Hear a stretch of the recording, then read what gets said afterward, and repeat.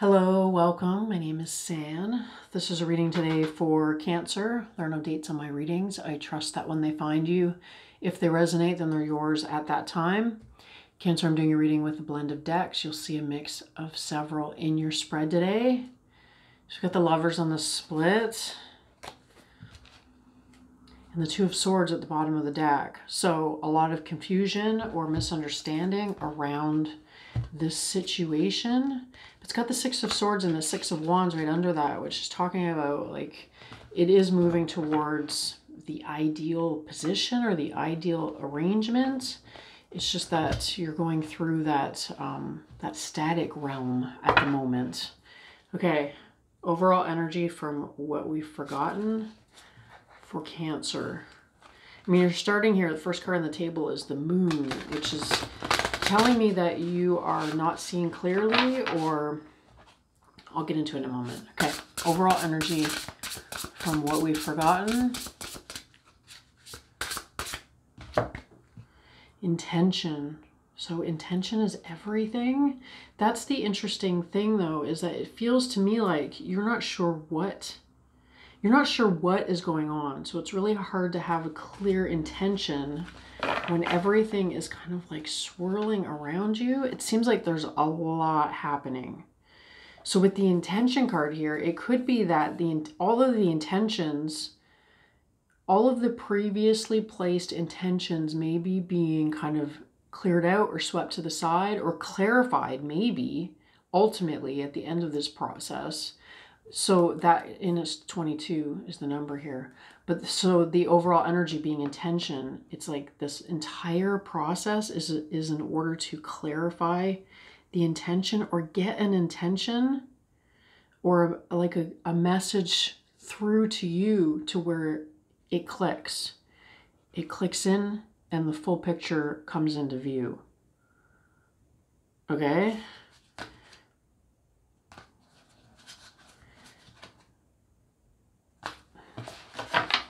Okay, so we're beginning with the Moon and the Two of Swords, and you've got the Two of Swords here on the split too. So the Moon and the Two of Swords, it's pointing back to, I think it was the Gemini reading actually, where there was a bit of a stumble while playing out kind of like hypothesis or timelines, trying to trial and error something was causing a bit of a stumble into this abstract realm. This could be the static realm actually, with the Tower, all this electricity coming next.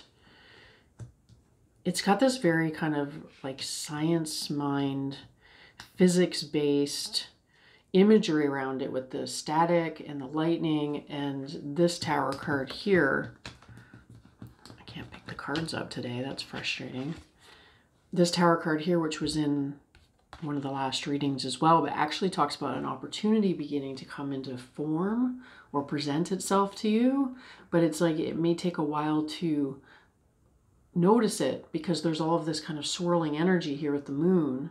It feels like you've ended up in a point in time that you're not sure what's going on. I mean, the Moon is this dominant energy where it feels like you're underwater.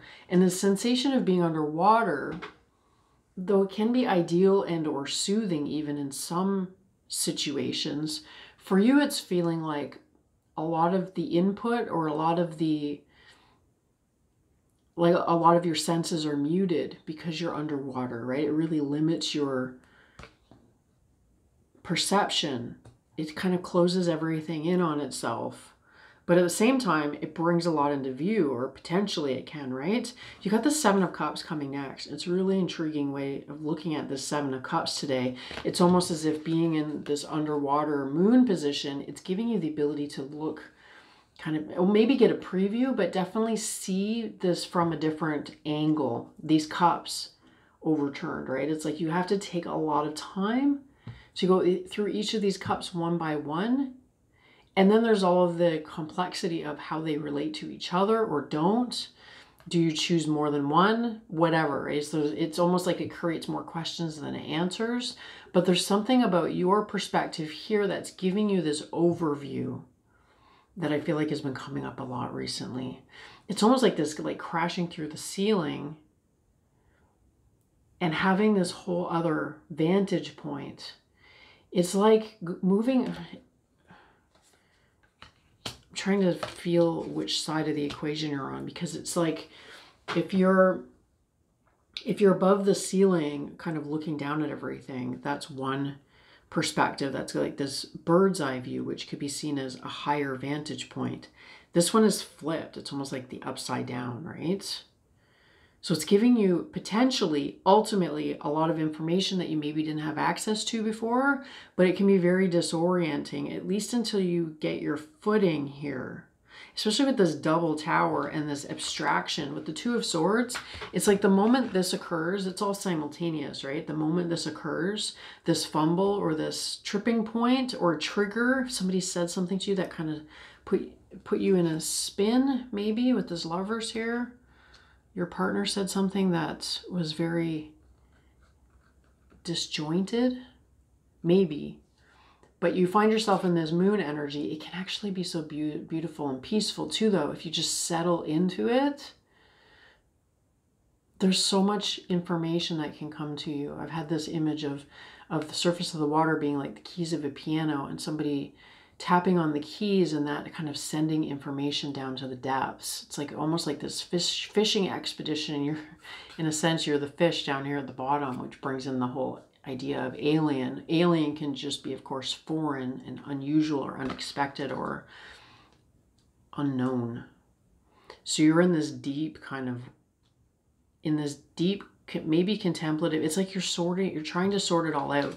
This Two of Swords talks about, well, feeling really separate from what it is that you've known, because it feels like that everything is suddenly abstract and lines of communication are really cluttered. It's like you're speaking different languages now, where once you were so united, right? But here you are kind of seeing the undersides of things. And that could also be talking about the thought behind the thought, which is really valuable information or a really valuable place to be, because it ties back to intention. It's like, what is the intention behind all of this? It's interesting how this tower and this intention card are very similar. Which this one looks to me like a lock that's being opened. The intentions are being examined from different perspectives, seeing the underbelly, which is the part that very rarely gets exposed. Interesting, the underbelly could also be like this card here with the Muse of Emotions. It talks about that back-to-back connection. This is that ultimate connection that is like no other, right? It's like your inner realms are merged. You're one expression, really. And then I'm seeing the elephant there in that today, which is bringing in memory. There has been a lot of mention of deja vu in the readings this week. So it could be partly that. It's like deja vu is the ladder from which you climb back out of this deep subconscious place that the tower placed you in, I believe.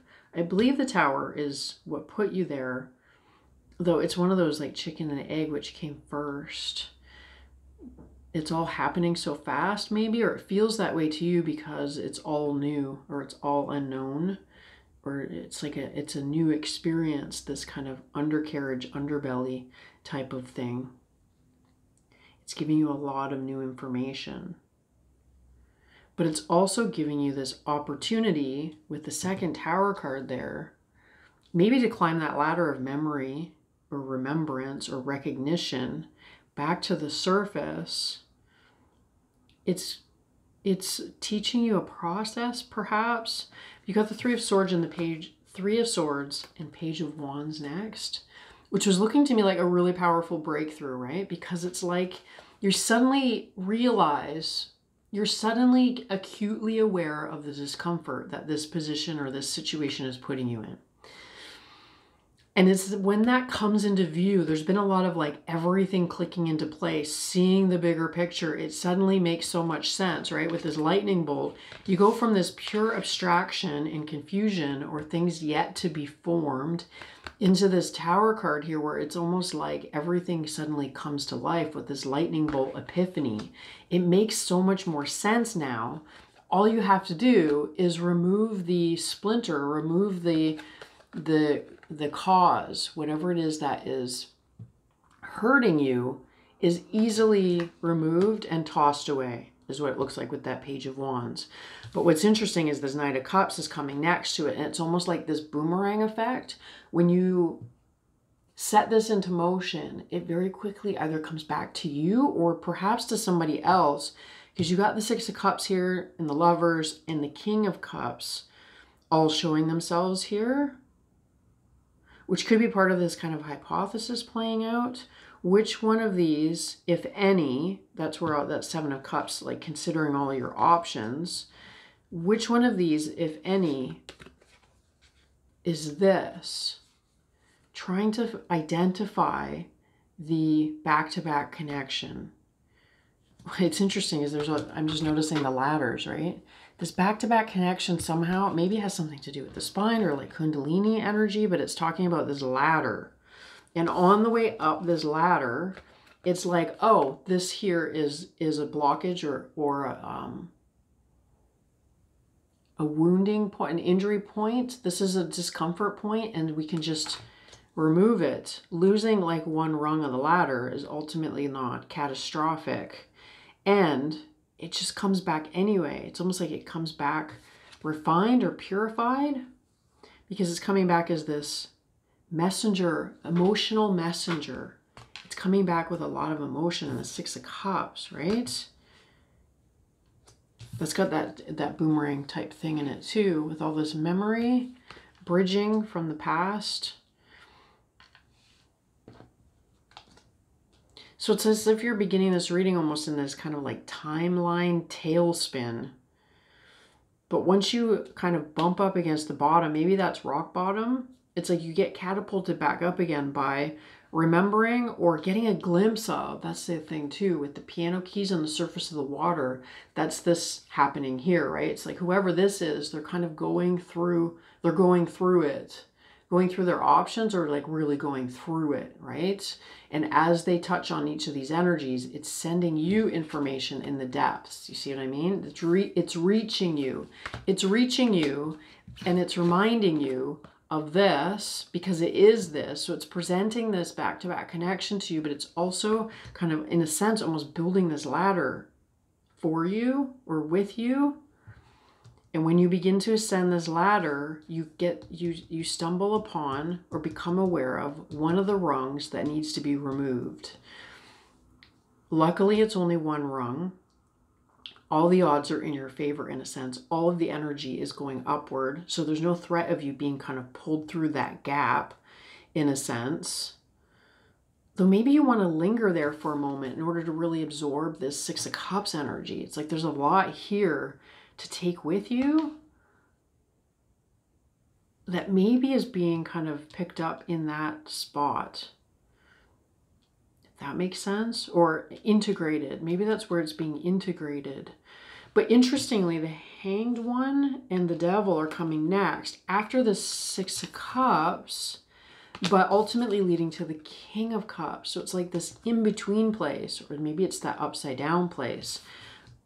It is underneath the Seven Cups, right? Underneath the Seven Cups is this Hanged Man and the Devil, which feels like an active blockage in the path or realization of this King of Cups, which I want to say, interestingly, when you get to the end here, when you finally reach this King of Cups, he's beyond the Tower, he's beyond the Devil, he's been there for a significant amount of time, or a version of him. I mean, this could be a vision of the future. It's something that is ultimately going to be actualized.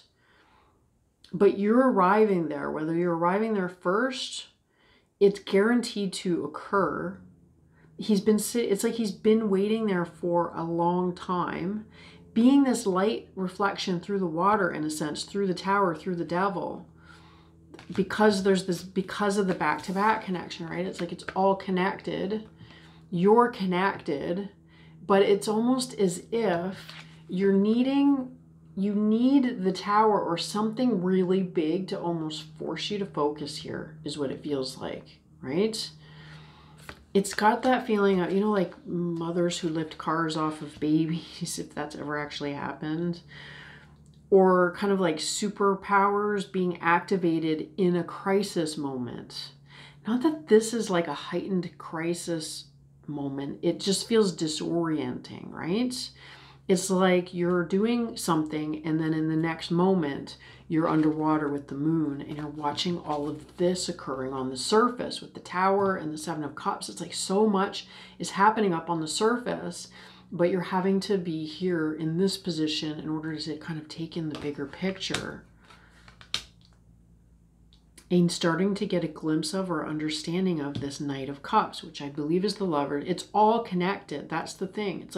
It's like putting together all of these 7 cups is presenting to you the image of the Lovers, the 6 of Cups, and the King of Cups. That's what all those cups under. That's what's under all the cups, essentially. And it's like perhaps the whole reason that you've arrived here is because of an earlier intention that you set to sort this out or to understand it. It's like you ultimately maybe set this into motion. It doesn't really matter though. That's not the important message here. The important message is kind of like this rediscovery of your spine in a sense, which is the ladder, which is the ascension process, which is sorting all of this out. Interesting though, going back to this, perhaps some of you are having some serious back problems, right? With this 3 of Swords. I know it's pointing to the heart, of course, but I mean, she does have her hands on her lower back there.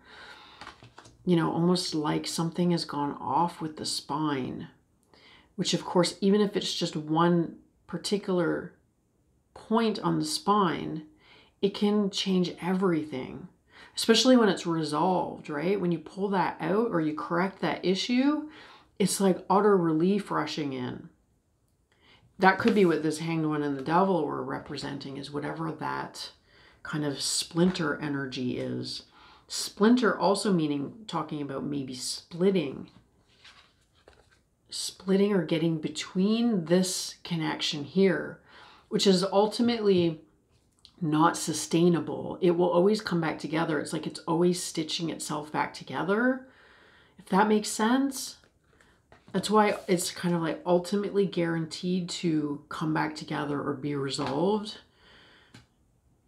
It would be better, it would be best if these energies didn't get stitched into the mix.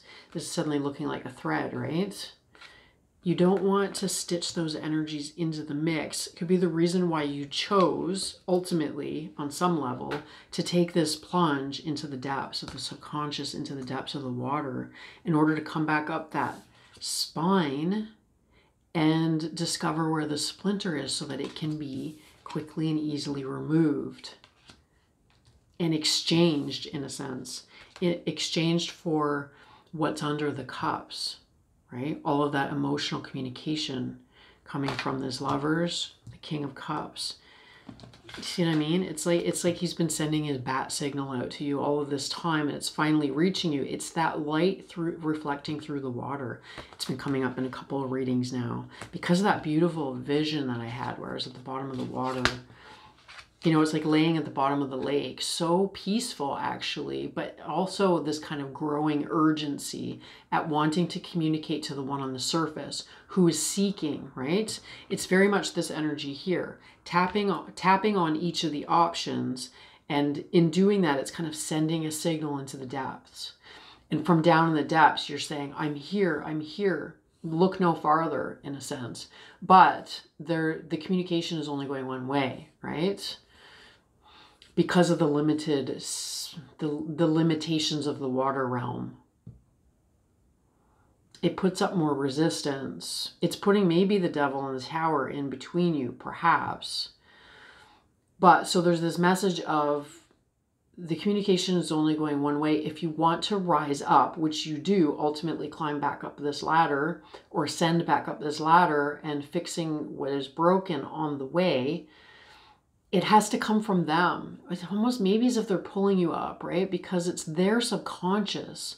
You're in the depths of their subconscious. In order for you to come to the surface or come into their conscious awareness, it has to come from them. The intention must be set by them. But because there's such a profound connection here, you can have an impact, right? I mean, maybe it's pulling this splinter. The splinter just being whatever it is that's kind of like, it's the target, right? It's the sore spot It's the thing that wants to be avoided. Could be right, everything's going round and round because it's like, let's do everything except for this. Let's talk about everything except for this. But once it's liberated, once it's removed, it quickly comes back together because the King of Cups has been waiting there all of this time. Does it make sense? Okay, so I'm going to continue to pull cards, create an extended. Oh, that's interesting though, because these cards are coming up. Are they part of your reading? The Knight of Pentacles and the Nine of Wands. This is the tough love guide, but it almost looks like she's being proposed to by this one here. Is it this Knight of Cups, or sorry, this King of Cups here? Now that the pathway is cleared, there's definitely like a confession or something that's coming here. And this one, this Nine of Wands, is just saying, don't take things at face value, perhaps. It's like you've arrived powerfully in this current moment, which feels like it's almost like everything is in the balance. Everything is on the table with this Wheel of Fortune here. It's like the next step is going to change everything and you're ultimately in control. You've arrived there in that position. But just be cautious. Perhaps we'll get further into it in the extended. I'm going to pull cards and create an extended if you're interested in that. Link is in the description, and if not, I will see you next time, Cancer. Thanks, bye.